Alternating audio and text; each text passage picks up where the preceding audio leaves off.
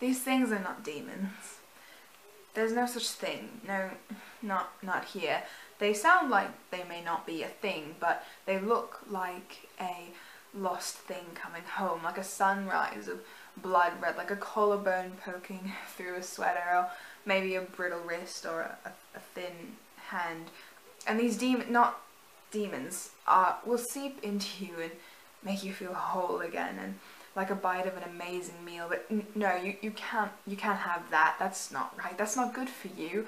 No, these demons, not demons, should be enough for you, right? They'll fill you up and make you full and give you the feeling of, yes, I'm getting better. But what is better? Well, better is hands and flowers and brittle wrists and collarbones and bows and hips and brittle ribs and tears and hollowness, no, fullness. And these demons, not demons, will leave you with your hair on your pillow and tears on your sleeve as a gift just for you.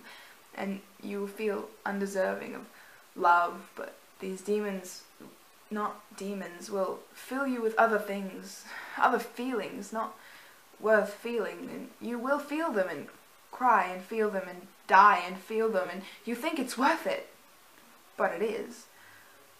Because these not demons will eat you with all the strength you have to not eat yourself, and you'll keep explaining why you cut your food into 43 pieces with shaky, cold, thin hands until the jokes grow tiresome, but you'll bleed pastels and throw up flowers, and it'll all be worth it because these demons are your new friends, your new life, and it's worth it, right?